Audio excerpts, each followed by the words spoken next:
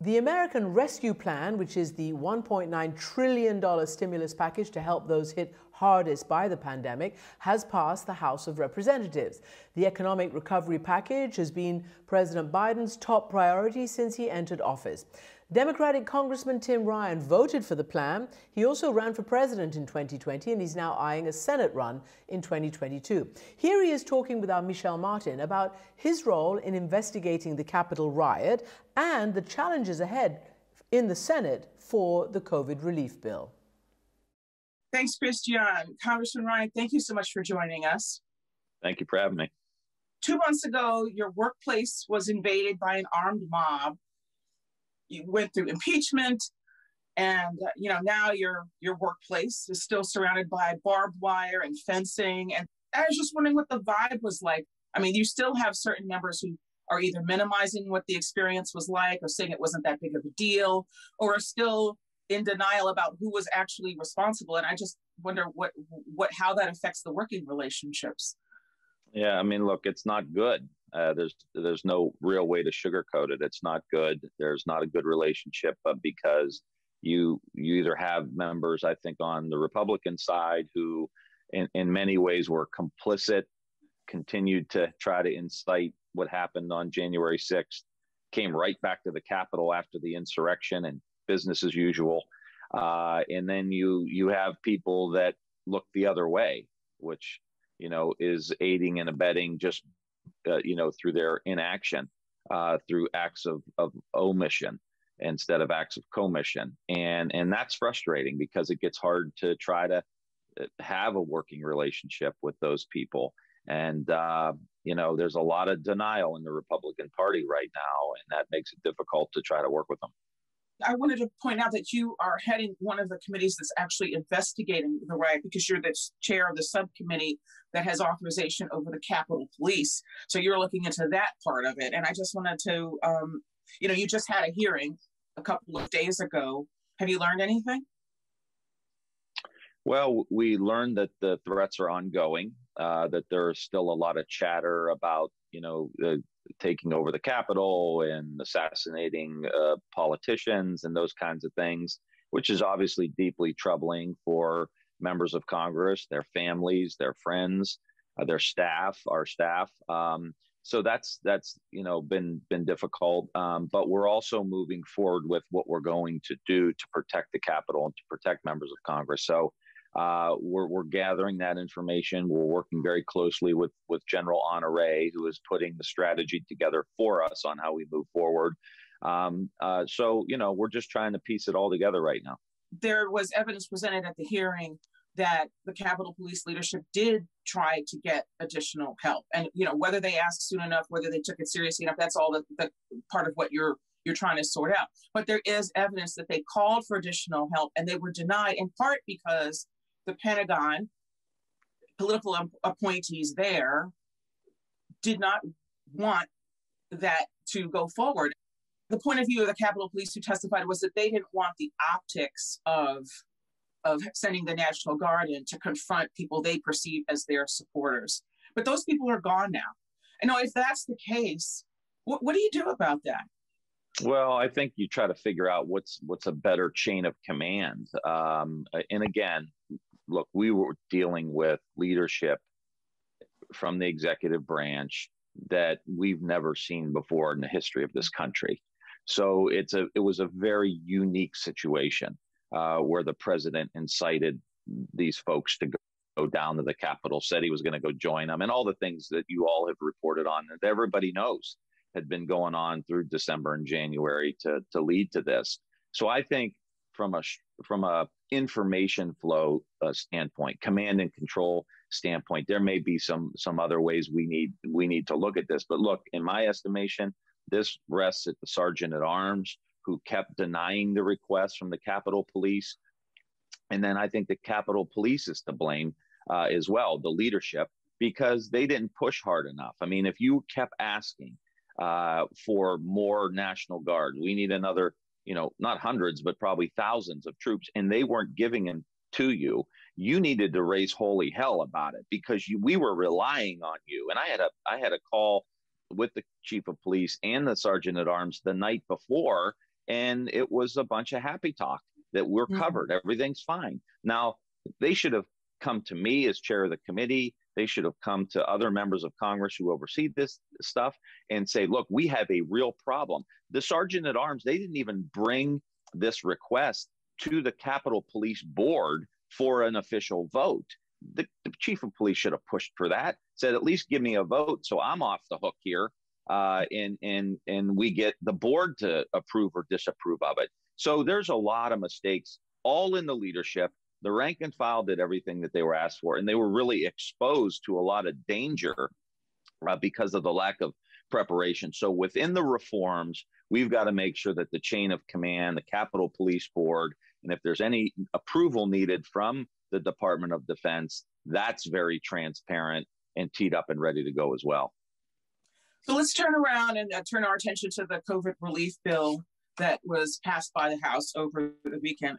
It's a big bill, $1.9 trillion, wide-ranging. There's money for unemployment benefits. There's money for improving school infrastructure, for COVID testing, for buying PPE. There are provisions for, childcare. It's just way too comprehensive for us to go into all the details here. So I just want to ask you, what do you think are the most important elements of the bill? Well, taking care of the economic situation in the country. So the extension of unemployment until September is really going to give a lot of breathing room to millions of Americans who just can't find work. The jobs aren't available. The help for rent and utilities so people don't lose their homes.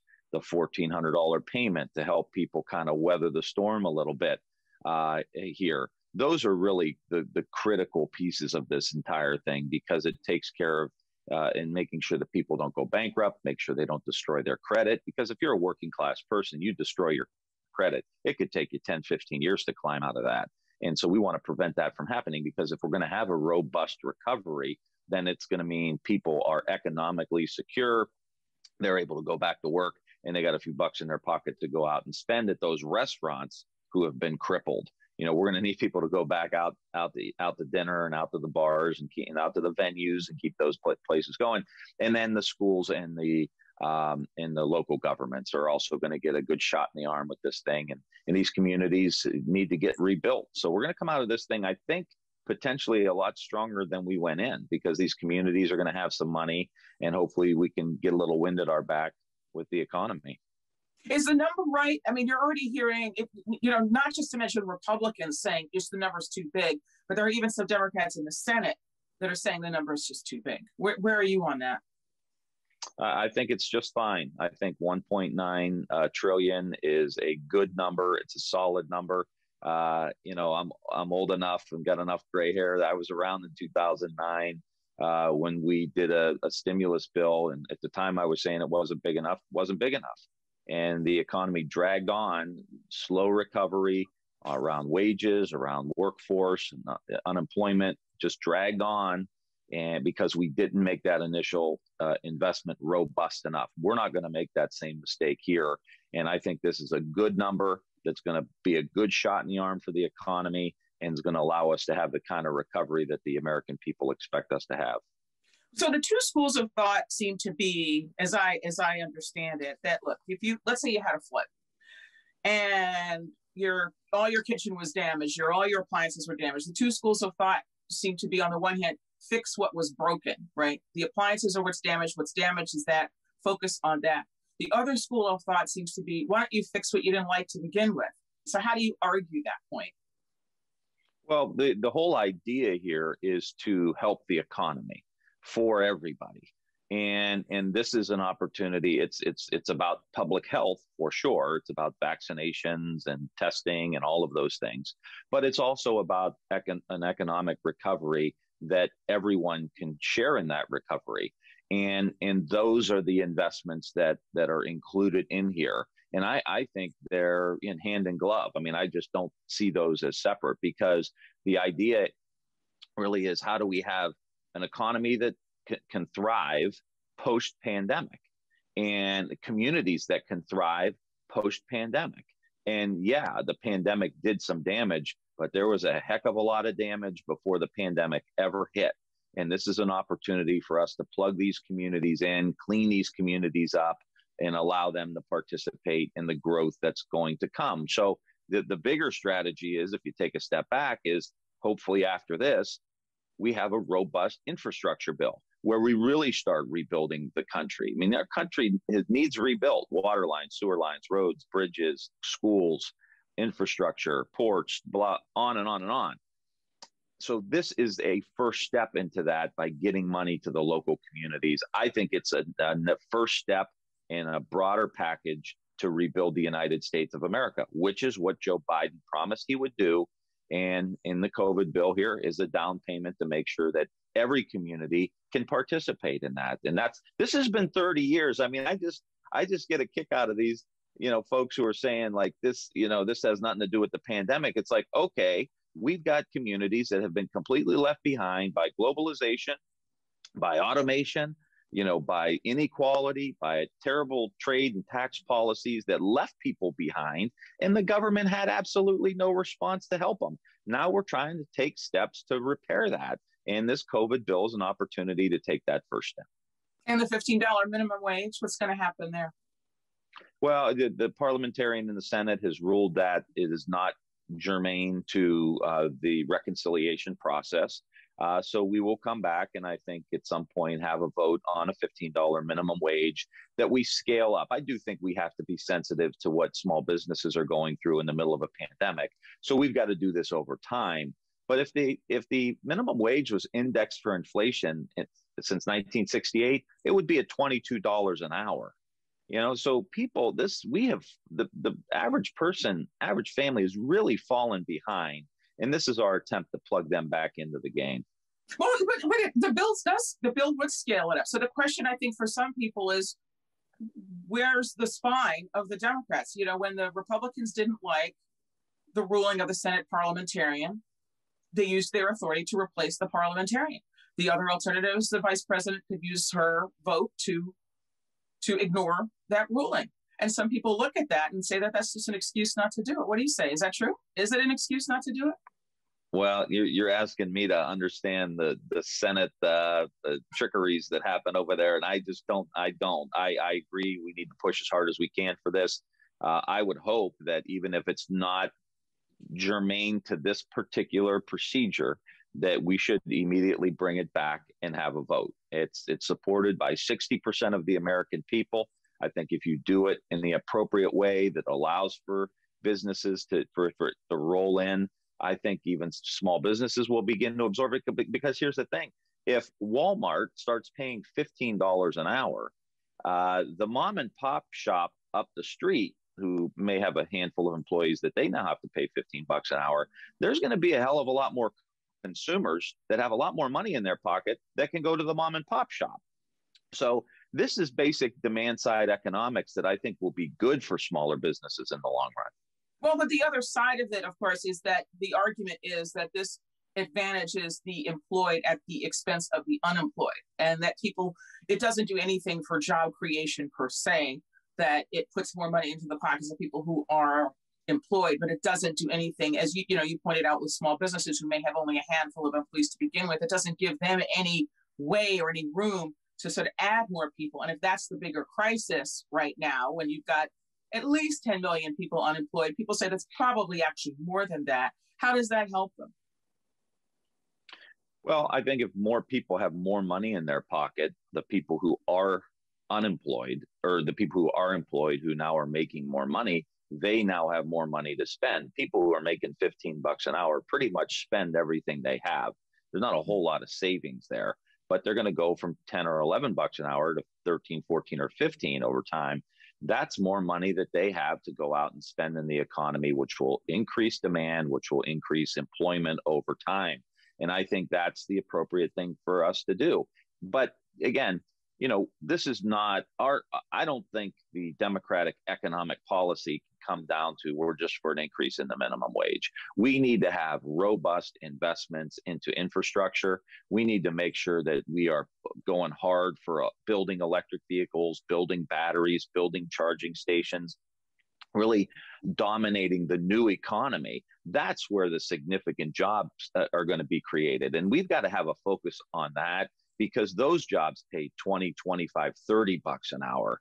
And that's where we need to be. We're talking about the minimum wage.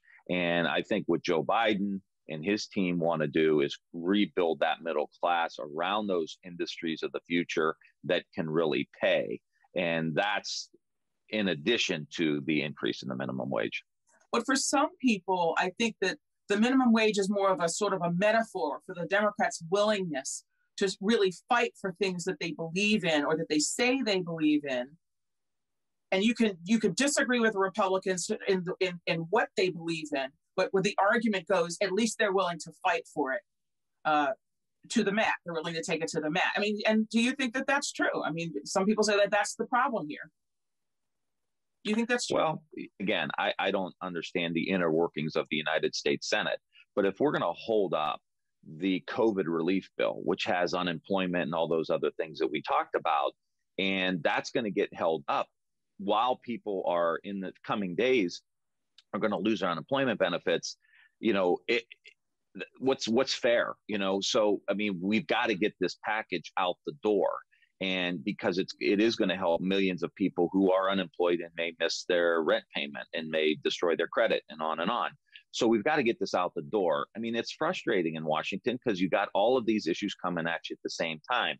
And while I am an advocate for the $15 minimum wage, let's bring it back up. You know, there's no reason why we shouldn't be able to pass the increase in the minimum wage. And if we've got to get the COVID package out the door and come back to do it, we control the House, we control the Senate, we have the White House. There should be no excuse for us to bring that back. And so let's help everybody. But the most timely thing right now is to help these people who are unemployed.